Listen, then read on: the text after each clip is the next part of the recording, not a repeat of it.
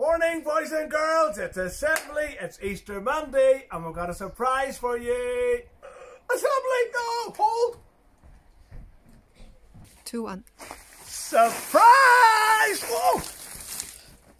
Woo!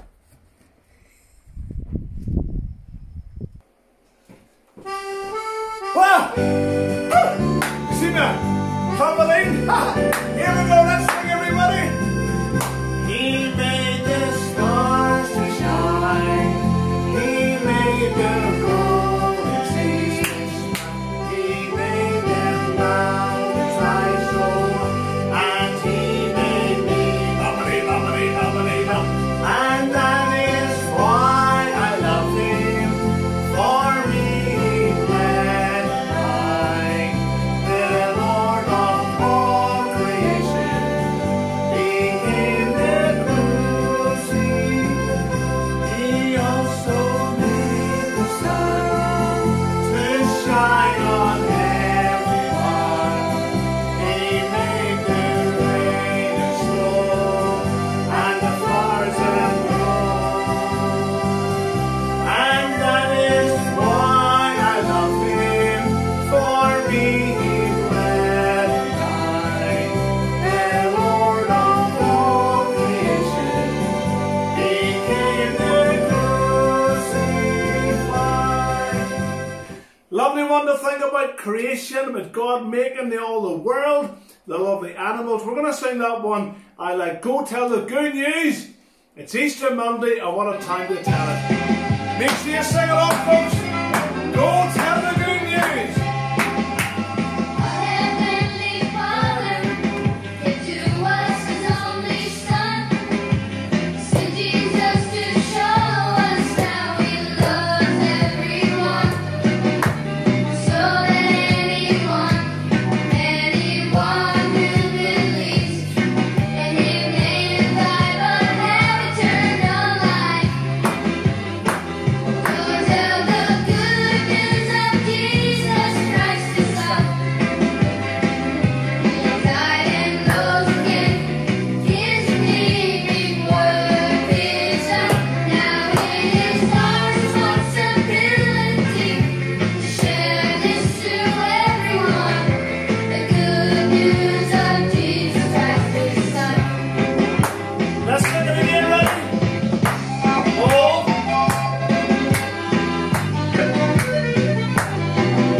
Stand up. Come on. Sing it out. Ready? Tell the good news of Jesus Christ His Son. He died and rose again. His redeeming work is done. Now it is our responsibility to share this to everyone. The good news of Jesus Christ His Son. The good news of Jesus Christ His Son.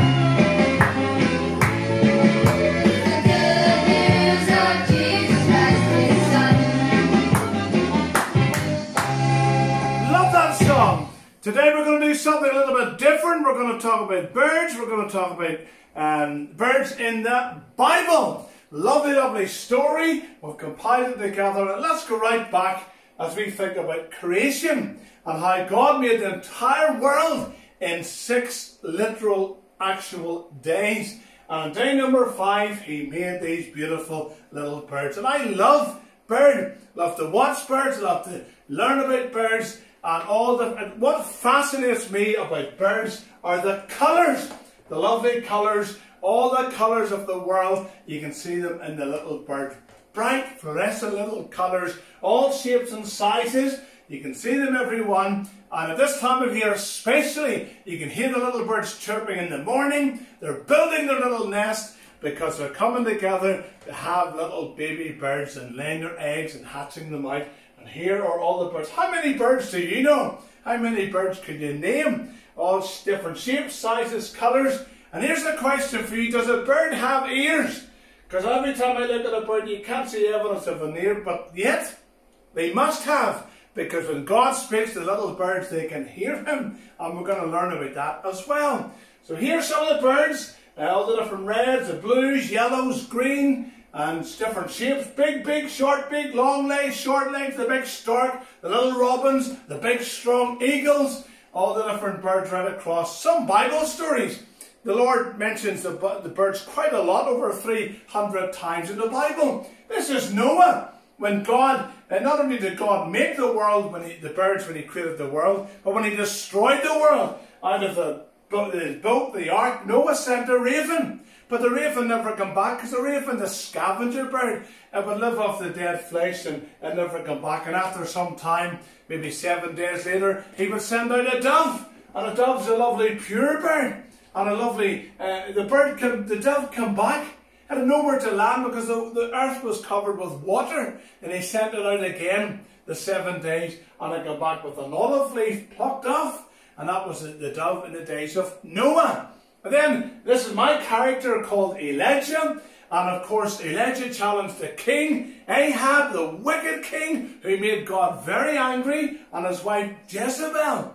And God, because he said, how dare you make a false god, a golden image, an idol, and tell us to worship him? And to prove that God is the one true and living God, God said he would turn off the rain for 3.5 years. And he did that.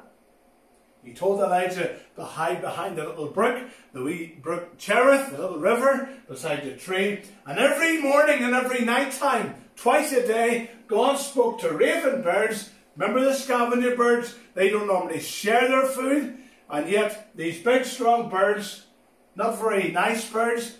I showed you some beautiful, colourful ones. Not many people take photographs of crows or magpies or ravens. Yet these are the birds that God was pleased to use. And God again is telling us, teaching us, that he can use anyone who's willing to be used. Whether you're really big, really small, really smart, not so smart, it doesn't make no difference. We must have a willing heart and be willing to use by God. And for 2 years, God spoke to the ravens, and they brought food to Elijah, bread and meat every single day.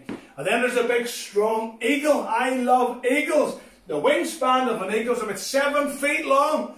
Beautiful, perfect, sharp eyes. They can see their prey from hundreds of meters off. They can spot the little animal that they want, and they just come soaring down with their big sharp claws and capture. And yet the Lord speaks about, in the book of Isaiah, speaks about the eagle, and it teaches us to wait. It teaches us to be patient. It teaches us about renewing our strength, not to be weary, not to faint, but to lift up our feet and to lift up our voice, just like the eagle's wings are outstretched, and to be strong. And the Lord knows all about these eagles. And don't be weary, children. Even though you might find it tough not being at school, don't be weary.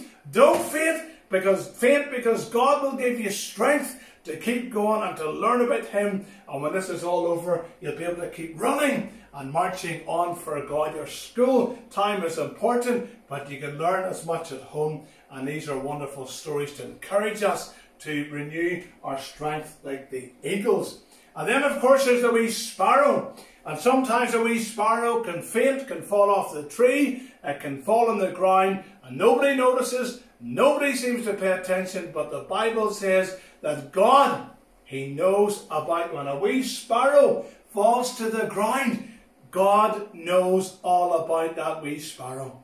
But he says, don't worry, because he says, children, boys and girls, you are more valuable to God than the little sparrow. And yet he knows all about the sparrow. He loves that wee bird. But how much more does he not love you, his children? So children, don't fret. Don't be discouraged. And most of all, don't live your life without God, because he loves you. And he wants you to give your heart and your life to him. And then, you see the little sparrow this time of year? All the birds are building their wee nest. Then the wee eggs are laying their eggs, and they're hatching their little babies, their little birds out, and the whole thing keeps going. Who teaches a bird to build its nest? Who tells the bird to sing? Tomorrow morning you listen, and you tell me if you can hear the wee birds singing. I love to hear the birds singing early in the morning. Lovely, lovely tune. And then, of course, there's the old rooster. Remember the story of Peter?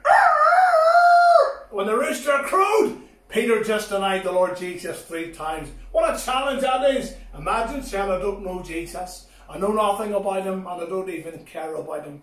That's what Peter said. And when he realized what he'd done, the Bible says he wept bitterly. And then, of course, there's the pigeon. People would often bring gifts and sacrifices in Bible time. If you were wealthy, you would bring a big bull or a cow. If you had some money, you'd bring a sheep or a goat. But if you had no money, you were very poor, you would bring a pigeon or a turtle dove. And whenever Mary, the mother of Jesus, and Joseph, they came in to the temple, that's all they brought. See, little baby Jesus was not born in a wealthy family. He was born in a poor family. He didn't have much. He was born in a stable, not in a hospital. He was wrapped in black rags that are used to wipe down animals. He was placed in a manger. So was the baby Lord Jesus. He was born poor to die that we could be rich forever by having Christ Jesus in our hearts. It's wonderful, the message of the Bible. Then the Lord Jesus, the Bible says, he was outside Jerusalem looking over the city, and he began to cry. He began to weep. The shortest verse in the Bible, it says Jesus wept. Why did he do that? Because the people could not see why Jesus came into the world. He came in to save them, to bring them back, and they couldn't see it. And he wept so much because the people just went about, going about their normal lives, and they couldn't see why Jesus came. And sometimes God needs to stop everything, stop the world from going around, to give us a moment to ask ourselves, what is this world all about? Surely it's about thinking about God and his purpose for us on this earth, and why Jesus came. And he wept because the people didn't care, and they didn't understand why Jesus came to this world. And he went on to say, he says, as a hen gathered its little chickens, her little chicks, under her wings, how much more will I not gather you? Because, boys and girls, a mother hen loves her little chicks. She gathers them. Why does she do that? To protect them, to care for them, to keep them warm. And that's what the Lord Jesus wants to do. He wants to love us and protect us and care for us and watch over us. But we're like those people in Jerusalem. We don't care about Jesus. We don't care about God, or do we? And that's what the Lord keeps saying about the mother hen. And the mother hen calls the little chicks and they come running the moment there's danger. And that's what God wants to do. He wants to protect us and look after us and watch over us. But I wonder, can you see the picture? The picture of the Lord Jesus calling us. He says, little children, come unto me. Come unto me. And he says to the older people, the disciples, allow the children to come. Don't stop them. Let them come. And boys and girls all over the country are coming to Jesus, giving their hearts to Jesus. Most Christians today became Christians when they're children, primary school age. That's the best time to start living your life and running your journey with God. And then we're going to finish off, boys and girls, because you see these are little eggs. Do you know what an egg, what came first? People say the chicken or the egg. Well, it was the chicken, the hen. Because when God made the animals, he made a hen, and the hen laid an egg, and then it had a hen, and the whole reproduction kept going. It's not complicated. But you see these wee eggs? It's amazing how they're made. And I've got a hen. Look at my hen. Haha. Yes. Here's an egg. An egg. And do you know this egg, boys and girls? A little baby could do this and crack it. Now I've got the average strength of a man, maybe even above average. And this is not a trick, but I'm genuinely going to push this with all my might. And I can't crack that egg. You explain that to me. A simple little hen lays an egg, and it's so strong, the average man cannot crush that egg going long ways. You try that. You can't do it. And then, I'm going to put that back. And we're going to do a quiz, but hold that. Hold. So, I've got something to show you. I've talked about eggs, and we've talked about chickens and hens. Do you know what this is? This is just a dishcloth. I'm going to make something because you might wonder what I'm. Has anyone any idea what I'm going to make? Well, sometimes Joanna asks me to cook, and I thought, what do I love to eat? Well, I love chicken, and I thought maybe sometimes there is no chicken. Well, going to make something. You be able to try this? Yes. What have we got here? And what have we got in here? I have to find out what's missing.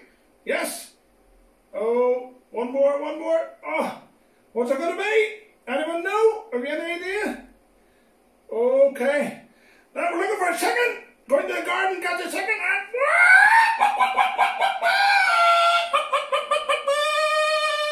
there's a chicken. Okay.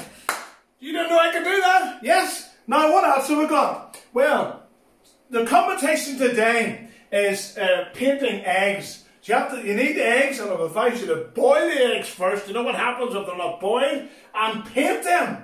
And then get your mum or dad, whoever, to take a photograph of your painted eggs and one photograph and send it off. And on Wednesday, we're going to have prizes for the best coloured in eggs. As we send them to worksheets by colin@gmail.com or messengers the best to Hope for Youth Ministries. Alright? Now, eggs! I love eggs! Oh, I would love to give you all a little Easter egg, but you don't know what to do. Well, here's what you do. Boys and girls, look at that wee egg. It's very, very small, and I wonder what's inside. It's brown. It's chocolate. It says, kiss me.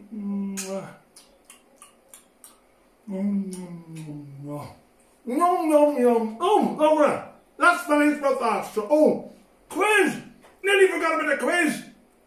What quiz? Eggs. Yes. Eggs. We've got more eggs. Sorry, I'm eating Easter egg. Right. Question for the girls. Who can tell me, girls, what day did God make the birds and the animals? What day was it? 5th day. Well done. Blue. 50. Well done. Boys, what bird fed Elijah? Not the crow. Raven. Yes, well done. Yellow. You have to be 50. 150! Boys are winning! 1-0. Okay, girls.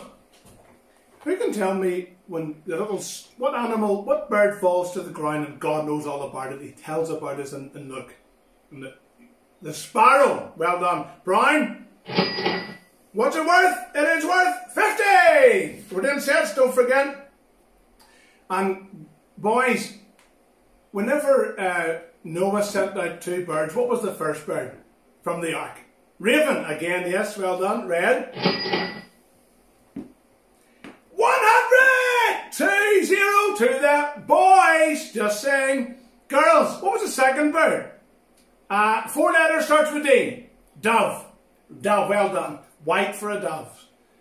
Okay, good. 250! Girls, that's impressive. That's impressive. We're doing sets, remember, not numbers, sets. And it's 2-0. Boys, you need more than 250. What animal went? Yes, the rooster. Well done. Orange. Boys, you need 250. Can you get it? No. So it's 2-1 to the boys. Girls, you can tell me, the Lord Jesus, he was crying over Jerusalem, and he said, as a what does gather as chicks, so do I not want to gather the people. As a hen, well done. Purple! Well done, girls. This is for girls, yes. 80. And boys, what's the shortest verse in the Bible? Jesus wept. Well done. Which one? Grey. 80 needs more. 300! 3-1 to the boys. Girls, you can't even win, but we're going to double this up. Whoever gets this one's going to be the winner today. Alright? Girls, the Lord, we told you at the end about what bird does the Bible describe as it soars into the sky, gives us strength and not to be weary and well-doing? the eagle. Love the eagles. Pink. Why did you choose that one? Boys, you need to beat 200. Gonna be hard. Boys, we were talking about a hen, talking about chickens, talking about birds, all sorts of birds, shape, sizes, colour. Mary and Joseph, what bird did they offer as a sacrifice when Jesus went to the temple? A pigeon. Turtle loves a wee pigeon. Right, you need to beat, was it 200? It is!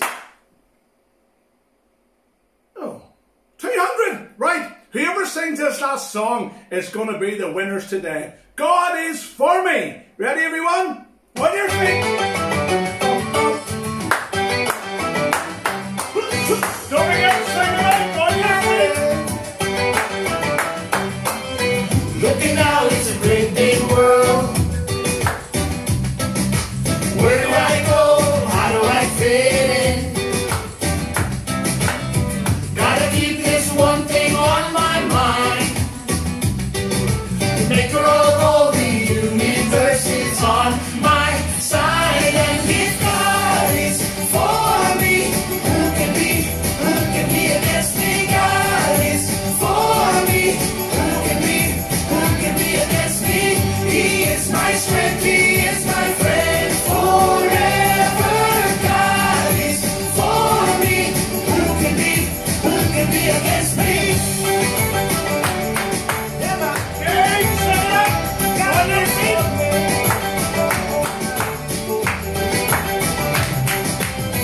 Looking out, it's a great big world. Where do I go? How do I fit in? Gotta keep this one thing on my mind. The maker of all the universe is on my side. And if God is for me, who can be against me? God is for me, who can be against me? He is my strength, He is my friend forever. God is for me, who can be against me? When I just don't understand, God is for me. When life doesn't go the way I planned, God is for me. When I just don't understand, God is for me. When life doesn't go the way I planned, God is for me. Everybody, one more time. If God is for me, who can be against me? God is for me, who can be against me? He is my strength, He is my friend forever. God is for me, who can be against me? God is for me, who can be against me?